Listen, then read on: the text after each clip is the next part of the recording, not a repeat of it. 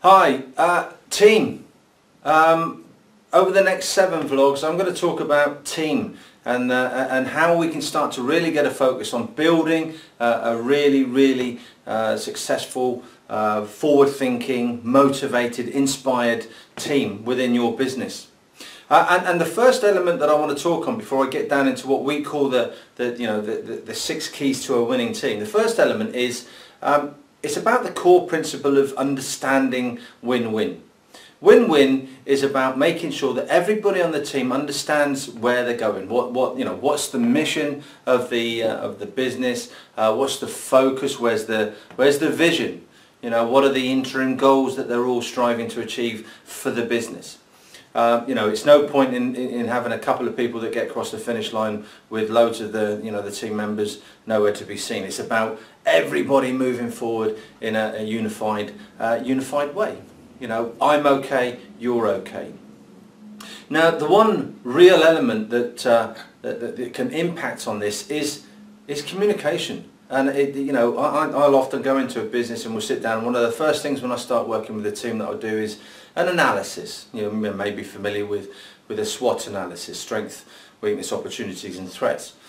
And it never ceases to surprise me that communication is always present in terms of the communication levels aren't good. They could be better. We don't really know what's going on. Now, sometimes it's it's the way a team member might well be in terms of the course of least resistance to be able to have an excuse, that below the line excuse of, well, I didn't know, because nobody told me, because they didn't go and find out the information. But it is nonetheless an issue on communication.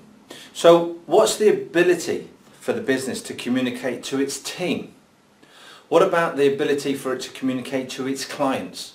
And what about the ability to communicate to the marketplace?